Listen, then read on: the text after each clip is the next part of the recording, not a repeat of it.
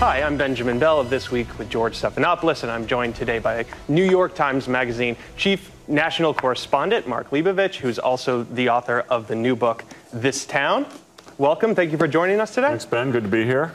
And because we believe all politics is social at This Week, we're going to put some of the questions that you submitted on Facebook and Twitter to Mark. So we had a lot of questions about your new book, and the first one comes from at Bex58 on Twitter, and he says, how about you discuss something that people outside the Beltway might be actually interested in? So is this book only for insiders? Absolutely not. In fact, I think people from the inside who read this will probably know a lot, and I think people outside, will have a lot more to learn. I mean, frankly, this book was geared to people outside of town because I don't think people have a full appreciation of how, not so much how bad it's gotten, but what Washington really looks like and what the whole carnival of it looks like. And this sort of, someone described it as a peep show into the carnival. And I do think that it's a way for people to have a fuller understanding of the machine and what's happened.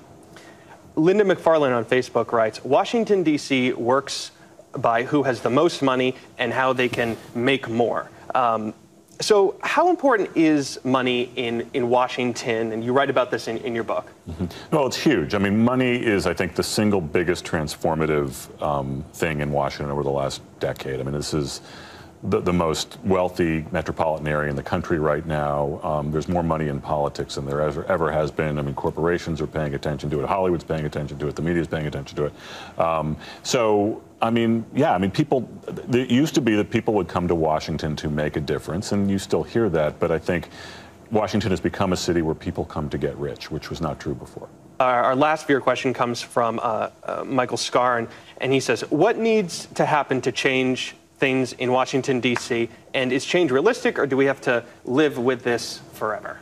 Well, I mean, look, I don't know. I do think that what we've seen is that people in Washington will act when it's in their own self-interest to act. And I do think that the American system and, frankly, the American people are capable of, whether it's shaming or whether it's just moving their government, kicking and screaming sometimes, into some kind of change. And whether it's a third-party candidate or whether it's some kind of term limits or whether it's some sweeping new law, I don't know. But I think, I mean, if you look at things like immigration now or even gay marriage, I mean, a lot of this just starts, from the populists or from the states and sort of works its way up. But ultimately, though, no one is going to do anything unless it really hurts them.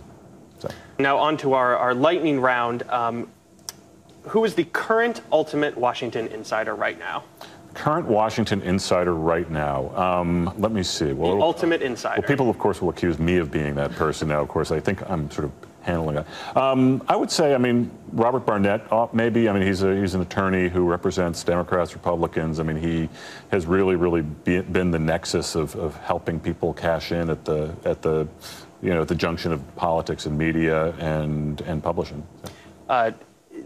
Your book's biggest revelation isn't out yet, but what can you tell us? I mean, what a lot of people have focused on, I mean, is some of the White House stuff. I mean, I think there was a moment, and I have to keep this clean, but when Hillary Clinton, when they were just trying to plan the timing of the bin Laden raid, someone mentioned, well, I mean, that's Saturday, it's the White House Correspondents' Dinner, and the president will be there, and if he's not there, people will know that something might be up. And she quite memorably said something about the White House Correspondents' Dinner, and I will leave it to readers to see what she said, because I can't say it on national television or national web. So. True or false, this book hurts your ability to report on Washington in the future? I'm going to guess false. People have speculated to the contrary, but I'm going to guess false. Okay. And finally, one piece of advice for young journalists.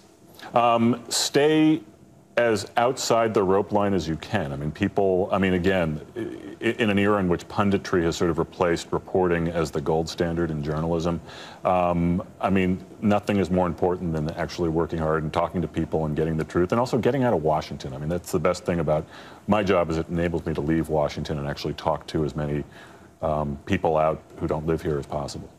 Okay.